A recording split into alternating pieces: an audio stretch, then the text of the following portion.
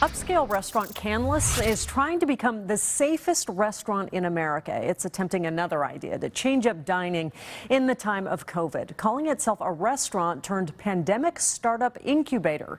KARA 7's Dee Sun shows us the new Crab Shack.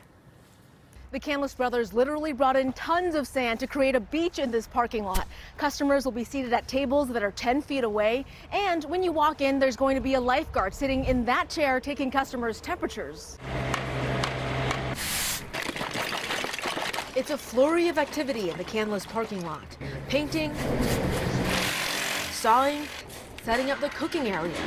The new Canlis Crab Shack officially opens to the public Thursday at noon. Here we go. Their whole team working to turn an idea. Here's the vision, right? So she built this masterpiece Into reality. There are huts, sails, even a shipwreck. And do it ourselves. It's been our crew.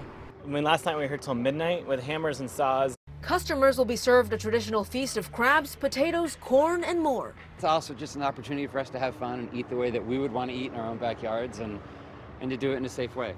This is just the latest idea coming from the Canlis brothers. Some of them work, some of them don't. Yeah. And every day, that's our job, is how do we keep our people employed? How do we do it safely? And how do we keep our business alive? And one day a Crab Shack popped out. The restaurant last month tried a drive-in movie and dinner. And before that, served burgers and fries in a drive-thru. Plus, there was a bagel stand. This is an extension of this sort of the Canlis Creativity Stay Alive projects. The emphasis with the Crab Shack is on safety. They're working to build the safest restaurant possible.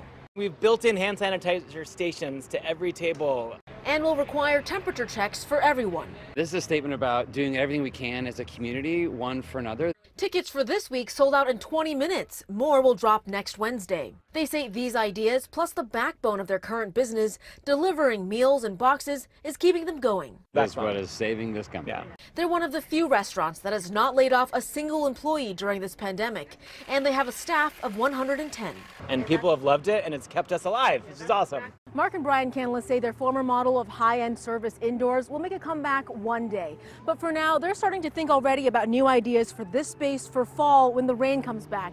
And I'm told it could involve yurts. At Canlis, Dee Sun, KARA 7 News.